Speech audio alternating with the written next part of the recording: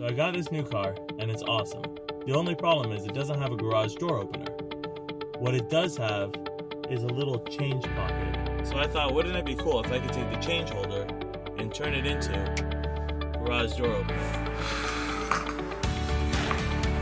Okay. So this is the circuit board that I took out of my garage door opener remote. When I took it apart, took me some time, but I was able to tell that the way the button worked is it connected these little lines here, make an interlocking pattern, and when the button goes down, it connects the lines together.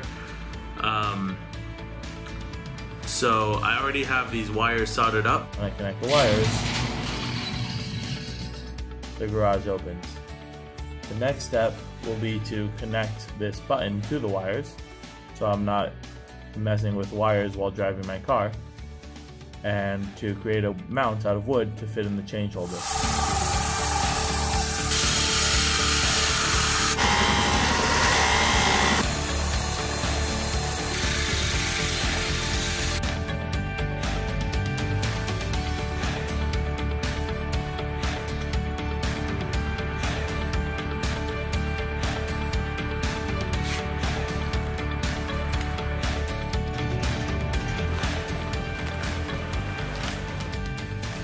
Don't forget to like and subscribe for more cool videos about me making inventions.